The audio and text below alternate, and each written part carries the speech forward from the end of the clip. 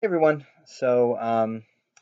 Well, I just wanted to quickly give an overview of what you should have been doing up until today and what you want to do today, and then what's going to kind of be ahead for tomorrow. So, it's a half day. So we have one assignment, and that is to break down the argument of the story we read, the article you read about the Sherpa.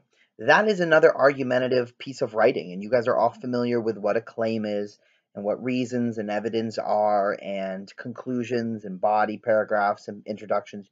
You know these things.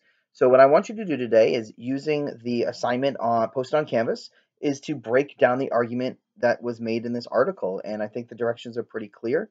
Um, so that's what I want you to get done today, and I'll give feedback on them tonight for anybody who submits. And so I did see that 8 people submitted their work rather than 5, so there's 3 more people who did their work today, with yesterday, which was great. And then so tomorrow on Friday, I'll give another one of these messages tomorrow, but um, you're going to start the day with one final assignment to do with the value of a Sherpa life. Those people who read it will do well on it, I'm sure, and those people who didn't, that's kind of your choice at this point.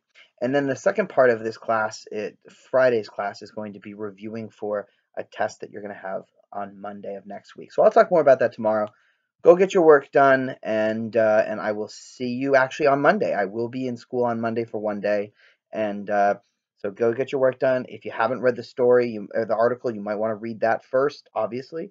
Um, and uh, and so yeah, keep going.